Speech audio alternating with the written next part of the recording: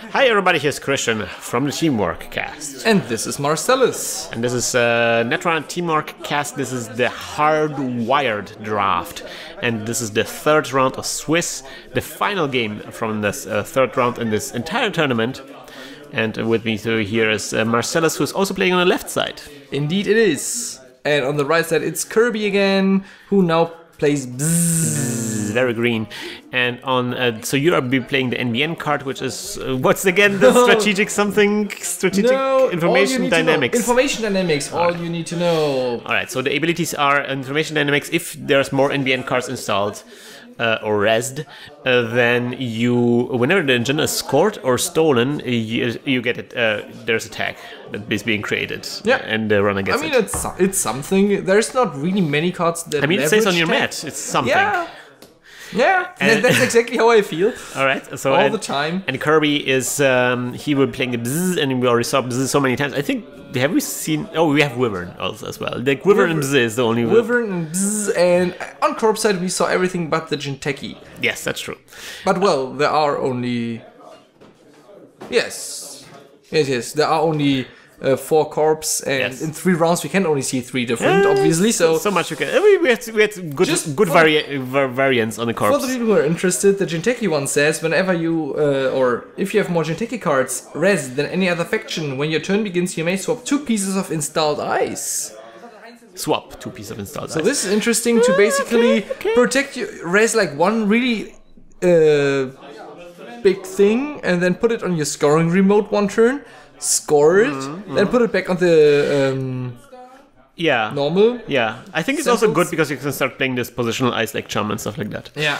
And of course, we have the Kovacs, which is the criminal guy who removes a tag at the beginning of his turn, which is underwhelming. Oh, man. All right, so you install a card and you play the paywall implementation, and I took a credit. And obviously I signal there's nothing in HQ, so run it, I get a credit.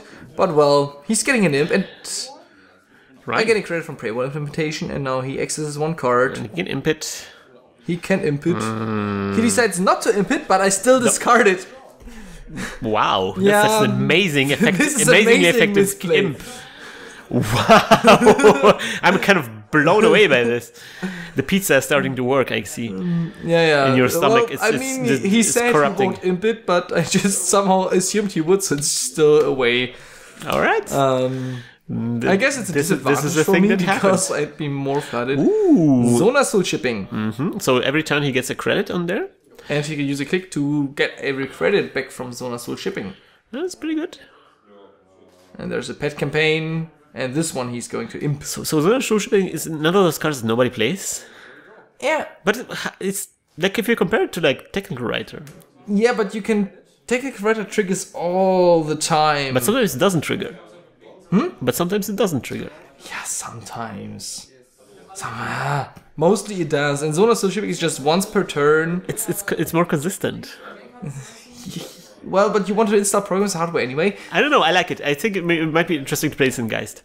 Yeah, anyways. Yeah, but you don't trash it, so you don't even draw a card. You just click it and get the credits back, and it remains active. Oh, it's trashed? It does not get trashed. Right. Okay.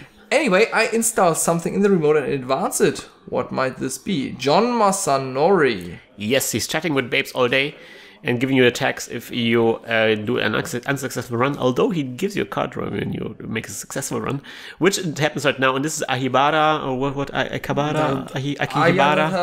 Aryabhata? Akihibara demo. Akihibara demo. Aryabhata. Take. Alright, so never mind, that gets trashed. It doesn't matter. So now the imp is empty.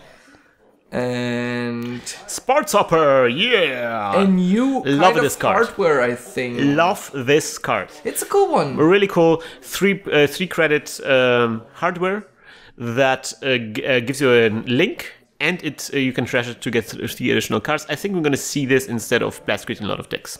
Yeah, particularly in maybe things like Andromeda, where you've got the base link, and then you get the 2 link to trigger things like either Cloud Suit or Underworld Contacts. In the meantime, I scored an efficiency committee and got 3 agenda tokens on it. So you can use the counter to get 2 clicks, and click can use the counter to get 2 clicks. So basically each counter is a click.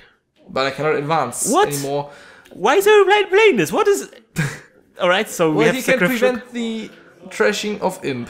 Yes, he can. He has the sacrificial construct here, and so hardware, and can he? No, he cannot prevent the Spart Stopper from being trashed. Yeah. No. Alright, so... Whoop! Why did you res it? Why did you res it? No, I didn't res it. I wanted to check what it is, and it was too fumbling. And I just installed another ice outside of it. Just to make sure. Yeah, that was my initial plan. Butterfingers. Why didn't you res up your centrals? Because he has the Zramazanori. Well, because I've got the paywall implementation. Oh, that's true. And I've got no agenda in hand, obviously, because I don't protect it. And just come at me, bro. Give me the credit. It's fine. You can have the card from John Masanori. I don't care. So Zul Shipping is getting the credits. That's good. And he draws some more cards. Yeah, I think it was another imp. He's got all the imps. Oh, yeah, I also had Which would be awesome with Wyvern. Yeah. I had also an imp, but I choose not to play the Wyvern. Yeah, well, if you cannot use the Wyvern right now, Wyvern... no identity would do anything. Actually, my last turn, I think I switched to Wyvern. No, I switched to Kovacs. That's because I could. Okay, just for the lulz. Is it Kovacs? Kovac. Like a Czech name. Boris Cipher or Cypher. Because there's a cyberpunk novel which has Kovacs. Oh, really? It's called Altered Carbon. Okay. You should check it out. It's a really nice cyberpunk novel. Alright. Alright, so meanwhile, yes, there's some thinking going on. Not much, but you are in a good position with those 3 counters there. Is there some kind of fast advance you can do with those? No. But, well, I can just use them to basically install advance and then gain a lot of credits. Yeah, for example.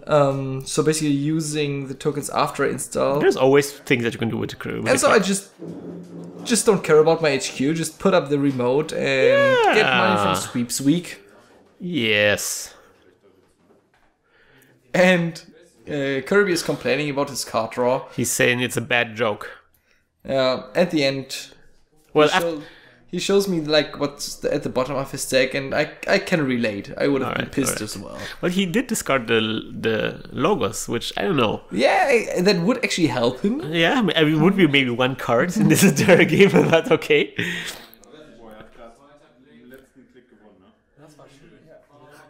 Oh, he still can get over the first game that we played against. If you haven't watched the first game, you have to watch the first game. That was such a close game number 5 from this series. Discussions going on. There's and our host now you have to retell the story of how the first game went. Sure, it takes some time. Gerion just reminded Kirby that winning a game on the last click is a tautology, because when you win, it's always on the last click. Oh, Gerion, a programmer's mind, as always. Yeah. Alright, so... HQ interface. That's good. Did he actually pay for it I don't think he did. Now he pays. But only 2? But no, I think he just installed the HQ interface for free. I think he did, yes. A demolition run now, so he trashes both of the cards you're gonna see. Paper wall and archived memories. Cool. No harm done. That's how you win, Kirby. but come on, that HQ interface for free. That's pretty hefty. That's 4 credits, man. Well, we all made mistakes in this tournament so far. Indeed, everybody did. So maybe FOX didn't. I don't know. Right, so there is... is it my turn already? I think I'm just thinking, checking my eyes on the remote. Alright, checking the eyes here. Oh, install advance. On. What might be there? We didn't see any rest stuff at all. No, you didn't rest anything, so your ability doesn't trigger either. Yeah, but... Well, Kirby didn't really run on anything that has eyes. Yeah, so... Maybe he starts now.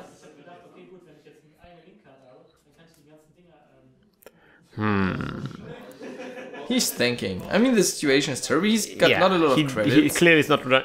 Alright, second imp. imp. I like I didn't trash the old imp. It's like, whatever. Yeah. Maybe, there's running HQ, predictably. He draws a card, I get a credit. He accesses 1 card, and he trashes my toll booth. That's a good target for the imp. That's nice, yeah. But I've got no cards left in HQ right now. Nope. So 2 more clicks for Kirby. He just takes credits. Credits for Kirby. Let's see. What kind of agenda do we have here? NAPD, I would say. Nah. They don't have an NAPD? Medical breakthrough, man. Oh, Best nice. agenda Nice. ever. Again, this medical breakthrough. Again, we have figured out that that card is not in the remote. It's just my HQ card. It didn't take a 4th click here. Okay. It's just lying there. Just making sure. It's just your HQ. Yeah. Alright, he actually runs on HQ though. And Shinobi. Yeah, that's gonna get an imp. Rightly so. Otherwise, if I put it on HQ, he's just dead. Yeah, better do that. Well, he wouldn't be dead. I mean, depends on how much money he has. Well, with 2 credits, he would be dead. Yes, he would. So now he's taking Zonashul money. He's still got no breakers. He didn't trash it? No, because it's not trash. Oh, it's just it's even better than Technical Writer. Yeah, well, I don't know. I mean, Technical Writer just triggers multiple times a turn, and with Haley, I'm currently playing the one with Cash times a turn. How many do you? So he's running R&D. And it's our good old friend Archangel. We love them so much. So he installed the Sherman to break barriers, but it's not a barrier. It's a code gate. Yeah, I'm just checking because he's got 1 link from the Sports Hopper, and he could equal the trace. Yes, he could. But well, do you have something I want to balance? Maybe you could bounce the HQ interface. Yeah, and he doesn't link the trace. No, well, HQ is empty anyway. He says there's no card right now in HQ. Yeah, so there's not good targets for this anyway. I just want to get rid of the Sherman because I think I installed a barrier somewhere on the So remote. he doesn't fight the trace actually. And alright, so getting credit for this? I think I did. Did I take the credit for I don't know. All the misplays. But man, right. HQ is empty, nothing to check there. Imps are empty. And he's discarding a paintbrush. What? So, alright. I'm just drawing cards. Drawing cards. Yeah, I mean, because you want to see the agenda, because... I want to see Medical Breakthrough. That would be great. I just want to install it and say, well... Yeah, bam. And a hedge fund. All the monies. He runs HQ again, because if I saw an agenda... It's showing the cards. And it's an Archangel, oh, and I could trigger it! This. But there's nothing really I want to bounce yeah, right it's now. like, doesn't really matter. Right, and it's an Ichi in addition to that. I mean, you could bounce the one with the imp, so we can install it again. Yeah. That's what happened to Heinzel on Worlds. Yeah, I heard. He had his only card installed a Cash, and he just ran through Archangel, Cash gets bounced, install, run again. Cash. It's just there's noise, this is terrible. You can sometimes exploit it that way. Why did just you the Zona did pay it after all. So, and he accesses a card, and he takes it! Oh, because you ran, oh man. He ran on R&D, and that is going to be the scored by the runner. Corporate sales team. That's a card. Such a fun agenda. But now he got attack, which he just cleared right away. Alright. Because now I had just 1 card exactly rest. And got out the Zona soul shipping again. I just draw cards. Did he have enough clicks for this? On 2. And now I install something. Yes. And it's on. Uh-oh. You think it all? Is it on? If it's an agenda or if it's a medical breakthrough, it's on. All right. If it's not, it's not. But he's just checks running HQ, sees 2 cards. Again! And woo! That's his, what is that card? Diversified portfolio. It is, so you will get credits depending on how many servers there are, but this doesn't really matter right now, you have only 1 server. Yeah. And you didn't trigger the Archangel though. No, I want to be safe for shenanigans, and there's nothing really I want. He runs no breakers. He lets them trace fire and bam. There's really not good things that you can bounce here. Like Zona Shul is the best. Yeah. Alright, sure. Nothing there. 2 more clicks.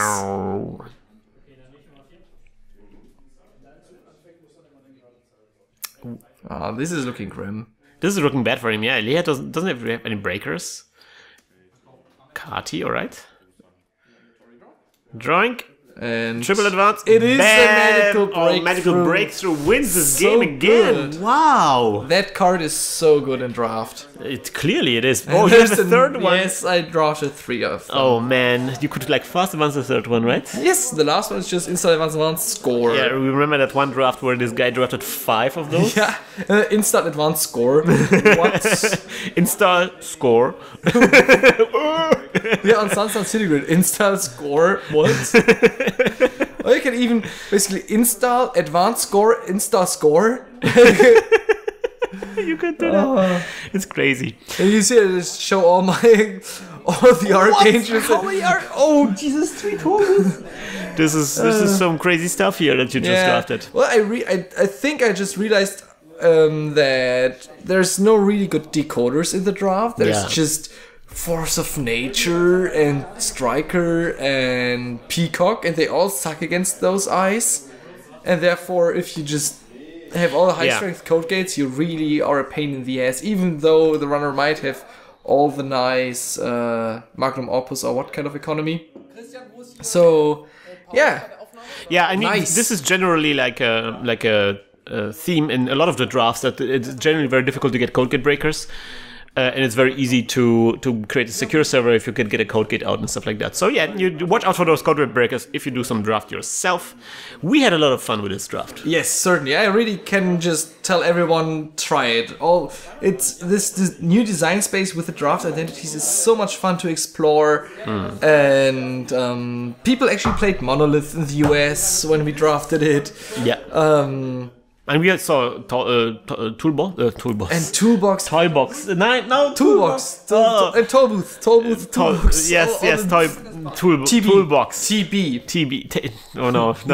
Better not Toby. TB 1, 2, and 3. Yeah, so we saw those kind of consoles being played. So that's interesting. So there's some and grifters, man. Grifters. Yeah, I mean, if you can stack them, or if you can just like FFOX and stack those technical writers, you just game effectively 3 credits for an install, which is huge. And a draw. And if you can really leverage your corp identity like Kirby did in the HB game, you're at such an advantage in the game. That's true. And I really like that there are so many ways how to annoy the runner or annoy the corp. I mean, all the Fisks against anyone but HB, the game would have been over like 2-3 turns ago because there's just no more cards to draw on the mandatory draw. This is really powerful.